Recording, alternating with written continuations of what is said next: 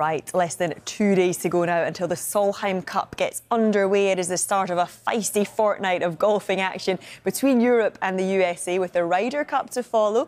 Let's cross to Andalusia now. We can join Jamie Weir, who is with a four-time winner. Good afternoon to you, Jamie. Dobbo, check my phone. Good afternoon to you, Joe. Yeah. Dame Laura's just chatting away to somebody else there. Good afternoon to you, Joe. Yes, Dame Laura alongside me, who's got two hats on this week. She is a vice captain of the European team. She's also working for us. Of course, are you okay there, or do you want to No, chat you're away to all, Bob? it's all good. That's all good. Let's start by talking about Charlie Hull, who you were out with today.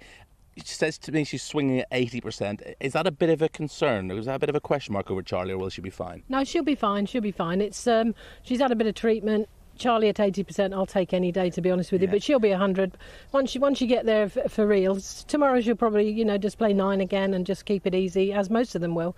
But no, she'll be fine. There's nothing wrong. I mean, I say there's nothing wrong. She's got a stiff neck. I mean, we all know what it's like, but it certainly won't affect her play during the matches. Yeah, Charlie Hull at 80% is still a pretty decent player. Yeah. Let's take us inside the team room. I know there's some secrets you can't give away, but just give us an idea of what the atmosphere is like this week. We saw the captain singing along at the top of her lungs to Tina Turner and dancing on a tee box earlier on today. I mean, she seems to be the biggest live wire in the team room. She really is. She's leading by example, and everyone respects her. All the players, the younger players, they know what she's done in the game, and certainly in the Solheim Cup.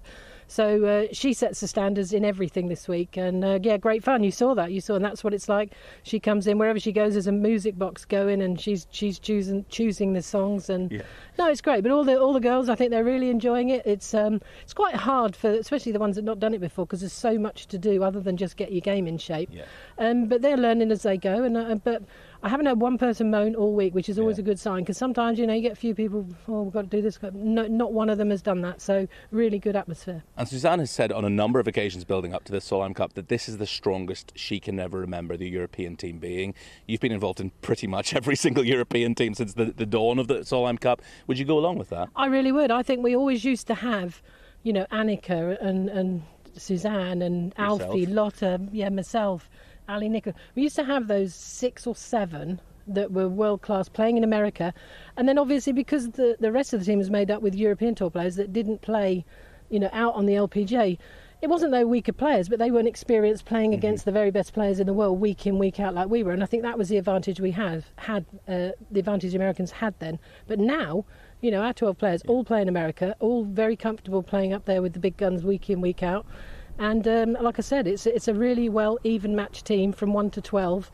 And I'm not sure we've ever had that before. And they all seem to be like fierce match play competitors as well, and look at the way Suzanne filled out her side with her captain's pick. It's like picking people like Emily Pedersen and Caroline Hedval, and then you've already got people on the team obviously like Charlie and Celine Boutier, Georgia, they all just relish in this format. Yeah, absolutely. And match play brings out a little bit different personality in people. I always found that you're just trying to get it round sometimes in stroke play. You get to match play and you've got the Americans, the opposition. As much as we respect them, we really want to beat them.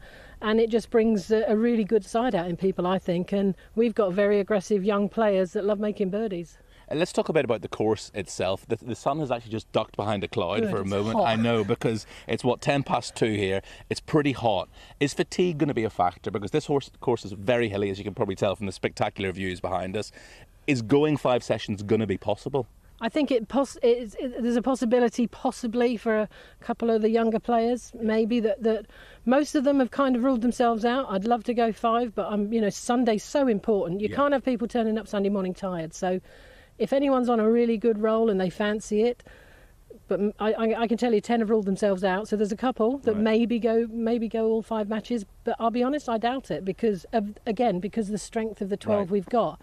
Do we need to flog someone? To lean on someone? We don't need to flog anybody, and it is a hell of a walk around here. And you've got to think of the caddies too. They're not just walking it; they're lumping 50 pounds. Although we can take a lot of stuff out because all the helpers can take bits and pieces.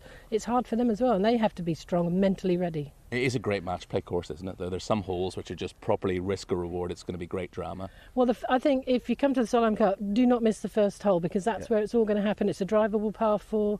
We hear the wind's going to turn down, so people are going to definitely be able to carry. At the moment, probably just the longer ones can make it. And it's just going to be a really good, because the stats in the Solheim, if you win the first hole, you've got a very high winning percentage. So it could be a pivotal hole, but it's going to be a fun hole, a huge grandstand. The galleries will be pumped up and ready. So Yeah, I'd be at the first if I was watching. Just very finally, you mentioned the huge grandstand behind the first. Cast your mind back 33 years to Lake Nona in 1990, the first ever Solheim Cup. Just how much has this event grown exponentially since then? Well, I reckon there was 8 players on each team, a captain. I don't think the captain had a vice-captain. Right. You had 16 caddies with the 2 teams, maybe 100 people watching, possibly a few handheld cameras.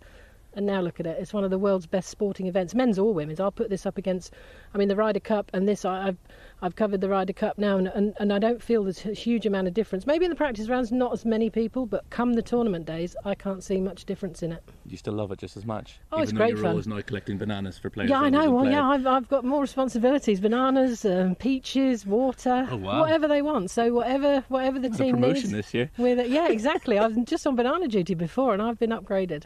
Fantastic. Look, it's going to be absolutely fantastic week. We cannot wait for it. Less than 48 hours to go now. Both teams shaping up really nicely. They've been out practicing earlier today. Now the midday heat has arrived. They've taken shelter in the shade. We might do the same. Brilliant stuff, Jamie. Thank you very much.